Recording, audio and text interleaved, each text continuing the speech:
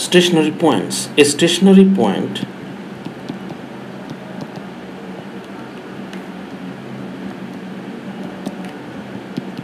is a point where tangent to the curve is horizontal and hence gradient is 0 at that point. Hence gradient is 0 at that point. Stationary point can be local maximum, local minimum, or we can say stationary inflection, which we will discuss in the further lessons. Stationary inflection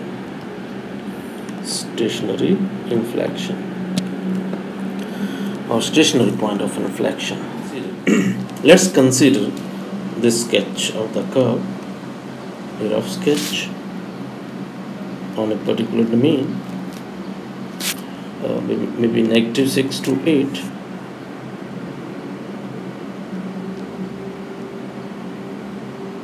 Somewhat like this, or we don't need to show with arrow here, and points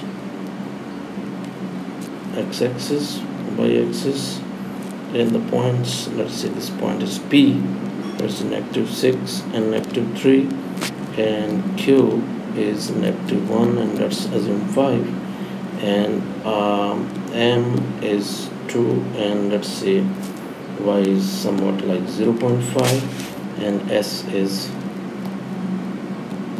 6, 8. And the domain, let's consider the domain. Domain is 6 to 8. Yeah, so this is the domain of the curve, any curve, f of x, y is equal to f of x, any curve. Okay, now over this domain, the point P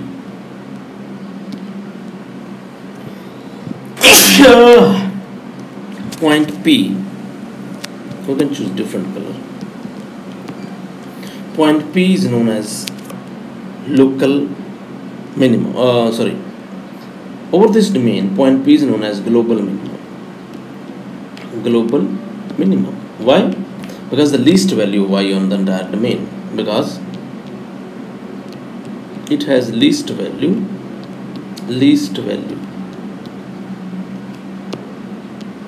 y on the entire domain.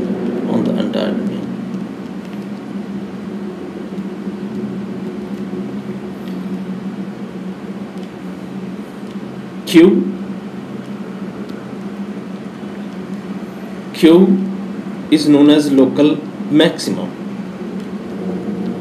Why local maximum? We will learn the conditions also. Because the gradient at this point f dash x is equal to 0 and the gradient changes sign. If you look at this point, on the left side of -1 and on the right side of -1,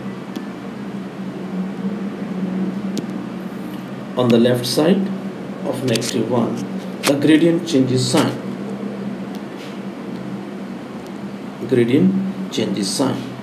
So on the left side is positive, on the left side is positive, on the right side of -1 the gradient is negative. So gradient changes sign from positive to negative. So therefore this is the condition or the rule or the test to identify the stationary point. If the gradient changes sign from positive to negative in the neighborhood of this point, that means that particular point is local maximum, and the shape of the curve is like this. Okay, now point M, at point M we can choose a different color. Point M is local minimum,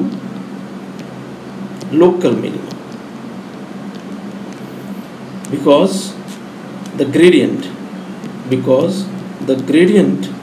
at that point is 0. And if you look at the sign diagram, on the neighborhood of x is equal to 2, on the left side you see the sign of the gradient is negative, on the right side the sign of the gradient is positive. So gradient changes sign from negative to positive. So therefore, when the gradient changes sign from negative to positive, we call that as local minima. And we'll do the double derivative test also. At this point, double derivative will be positive, or we'll do that double derivative will be positive. Now the point S, if you look at point S is global maximum. Why? Because the greatest value y on the entire domain, it has the greatest value y. No other point is greater than this point. Greatest value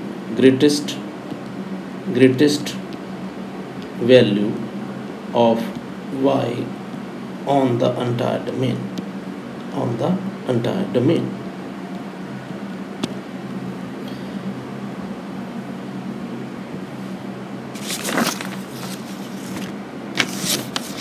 Some points which we should keep in mind.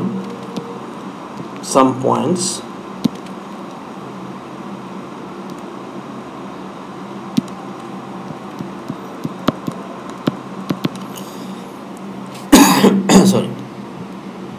some points which we should keep in mind. We will see local maxima or minima is also the global maxima and minima in many functions. Some points in many functions,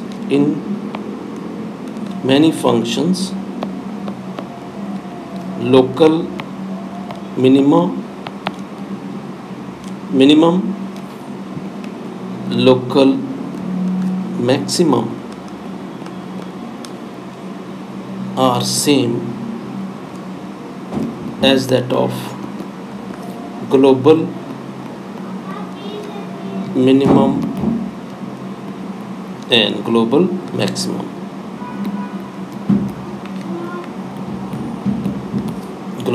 For example, very common example, y is equal to x square. In many books we find this example. If you look at the shape of this curve, it's like this. So here x is equal to, it passes through the origin. If you draw the curve like this, it passes through the origin, x-axis, y-axis, and the gradient on the left side of the curve is negative, positive, and the gradient at x is equal to 0 is 0 as well. Now this is the only point on the entire domain which is minimum, as well as the least minimum point, and this is the local minimum as well as the global minimum. Point number 2, first derivative test to identify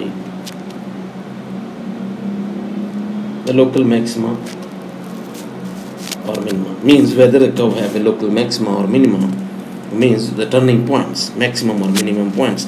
First derivative, first we'll learn the conditions. Let's say, for example, we have a curve like this opening upward, and let's say this is the point x is equal to a. So on the left side of the curve, if you look at, the gradient is negative. On the right side, the gradient is positive, and at this point the tangent is horizontal and the gradient is 0. So therefore, if this condition is satisfied, means for x less than a, f dash x or f dash is negative, and for x greater than a, means on the neighbor right side of a and the left side of a. So f dash actually f dash at that point, not at x, at that point is positive. So therefore we'll say this is the condition of the first derivative test, according to which we can confirm that the curve has local minimum.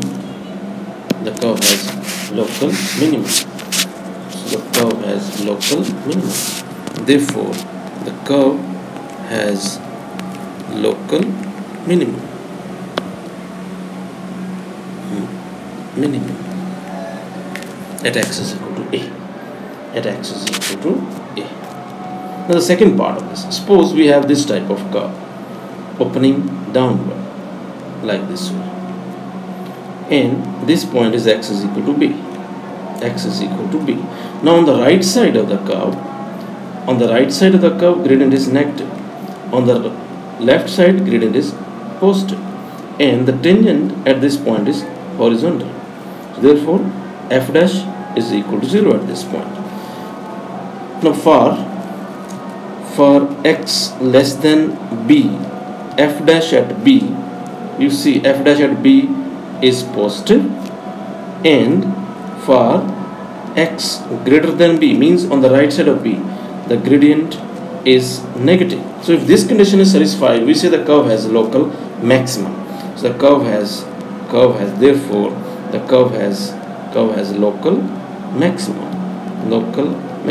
local maximum and minimum. They are also known as turning points. So these two conditions with the help of first derivative test. Now if we can check with the help of second derivative test as well. Now second derivative test. What is second derivative test? Second derivative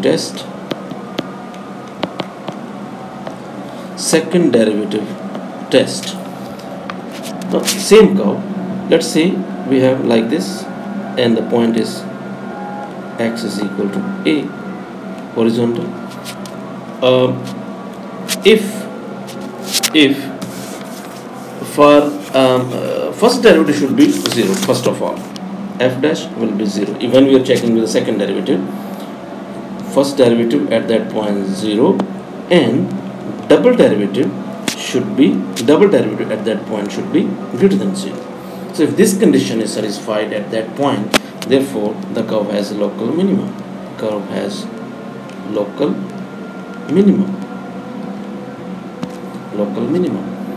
And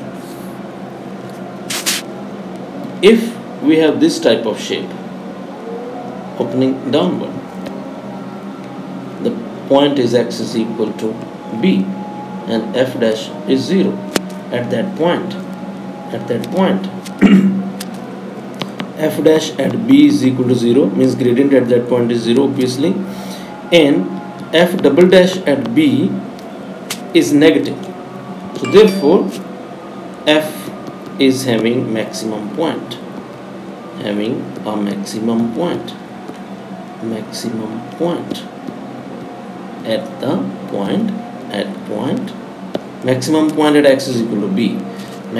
at x is equal to b. So these are the two tests. Now one point arises here. If in case our double derivative test fails, f dash at a is equal to 0 and f double dash a is equal to 0, means double derivative test fails. If means double derivative test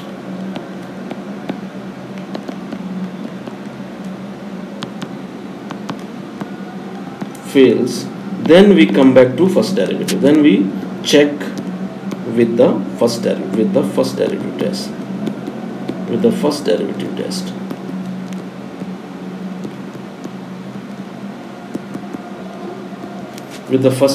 test. And we identify whether it's a local maxima or whether it's a local minima.